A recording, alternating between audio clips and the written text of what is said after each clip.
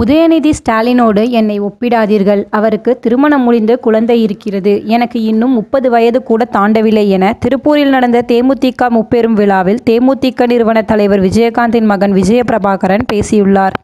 தேமுதிக 15ஆம் ஆண்டு தொடக்க விழா, விஜயகாந்த் பிறந்த நாள், நலத்திட்ட உதவிகள் வழங்கும் விழா என முப்பெரும் விழா திருப்பூரில் உள்ள வேலன் மைதானத்தில் நேற்று நடைபெற்றது. உடல்நலக்குறைவால் சிகிச்சை பெற்று ஓய்விலிருந்து வரும் விஜயகாந்த் பல மாதங்களுக்கு பிறகு நேற்று பொதுக்கூட்டத்தில் கலந்து கொண்டு பேசினார். விழாவில் தேமுதிக நிறுவன தலைவர் விஜயகாந்தின் மகன் விஜயபிரபாகரன் பேசும்போது, உதயநிதி ஸ்டாலினை போல் தேமுதிகவில் இளைஞரணி செயலாளர் பதவி எனக்கு கிடைக்குமா என்று என்னிடம் கேட்கிறார்கள். எனக்கு விஜயகாந்தின் மகன் என்ற பொறுப்பு ஒன்றே போதும். அதை காப்பாற்றுவதே எனது நோக்கம். உதயநிதி ஸ்டாலினோடு என்னை ஒப்பிடாதீர்கள்.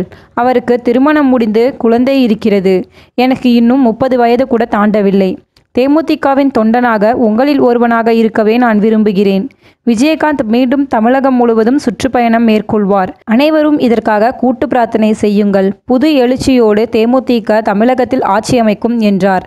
இதற்கு முன்பாக பேசிய விஜயகாந்த், ஒரு நாள் ஒரு பொழுதாவது உங்கள் விஜயகாந்துக்கும் விடியும். அப்போது நான் உங்களை தங்க தொட்டிலில் வைத்து தாளாட்டுவேன்.